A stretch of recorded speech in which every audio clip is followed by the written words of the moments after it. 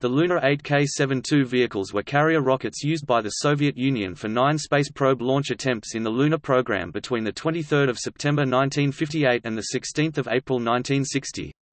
Like many other Soviet launches of that era, the Lunar 8K-72 vehicles were derived from the R-7 Semyorka design, a variation of the Vostok, part of the R-7 rocket family, which is also the basis for the modern Soyuz rocket.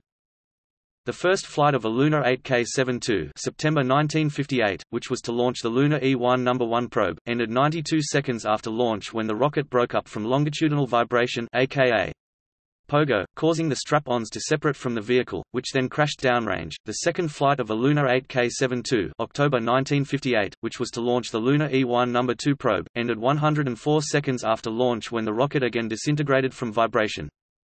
The third flight of a Lunar 8K-72, December 1958, which was to launch the Lunar E-1 No. 3 probe, ended 245 seconds after launch when the blocker core stage shut down from loss of engine lubricant. The resonant vibration problem suffered by the 8K-72 booster was the cause of a major argument between the Korolev and Glushko design bureaus over the cause and solution to it.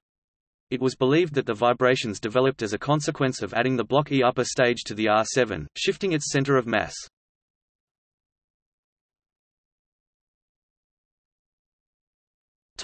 Luna 1.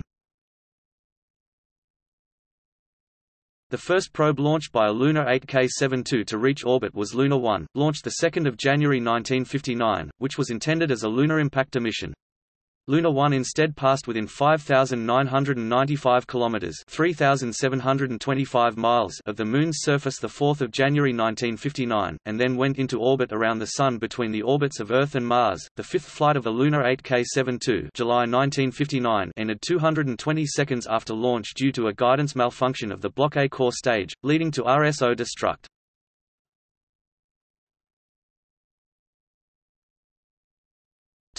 Luna 2.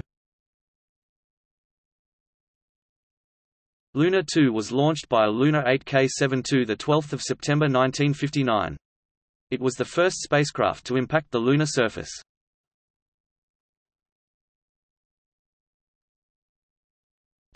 Luna 3. The final successful launch of a Lunar 8K-72 took place 4 October 1959. The Luna 3 spacecraft took the first photographs of the far side of the Moon. The eighth flight of a Lunar 8K-72, March 1960, ended 435 seconds after launch when the Block E upper stage developed insufficient thrust, causing the lunar probe to re-enter the atmosphere and burn up.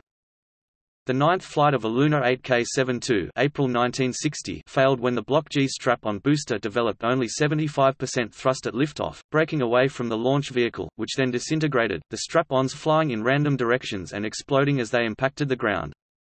The blocker core stage then crashed into a salt lake.